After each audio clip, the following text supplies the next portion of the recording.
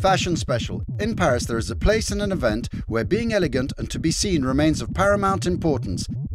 That thrilling historical venue is the Longchamp racetrack, famed for its Grand Prix de l'Arc de Triomphe. It's beautiful to come to Longchamp and see such an elegant race, the setting, the people. It's very beautiful. Horse racing tends to be elegant and beautiful. It's the sport of kings. But I think always the French do everything a little better. The Prix de l'Arc de Triomph's grand prize for elegance was abolished in 2008. Each year, in the name of tradition, personalities sporting spectacular hats throng to Longchamp's lush lawns. The hat is absolutely not an accessory, it's the keynote. I'd even say it's the most crucial aspect of an outfit. A beautiful hat, properly worn, scores 100% on seduction. Who wears hats today? Women with sufficiently strong personalities who are at once charming and assertive. Today, this prestigious event is sponsored by the state of Qatar. Rumour has it the investment was up to 40 million euros. Elegantly turned out Qataris grace the Emirates' private box. It's a magnificent day. Women like us are given an opportunity to wear beautiful hats, to dress well and look natural and enjoy the event. It's important for women to be able to dress well.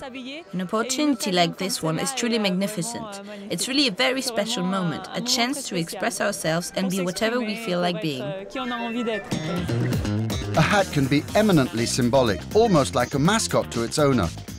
Yes, I tend to choose a tie because it reminds me of something. Take this one, it reminds me of a jacket my jockeys wear when my horses are racing. It is yellow and black. As for this hat, I don't wear it in daily life because I don't work in the City of London.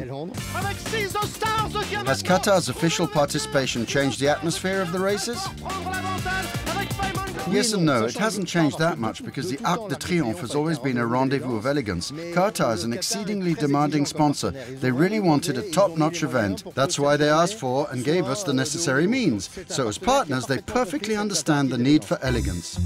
Elegance, with sometimes a hint of nostalgia. Mr. Delon, isn't this a truly exceptional day filled with amazing energy? Why energy? Do you think I no longer have any? What's really exceptional is what happened with His Highness the Aga Khan. The first thing he said was, "I'm touched to be here with you."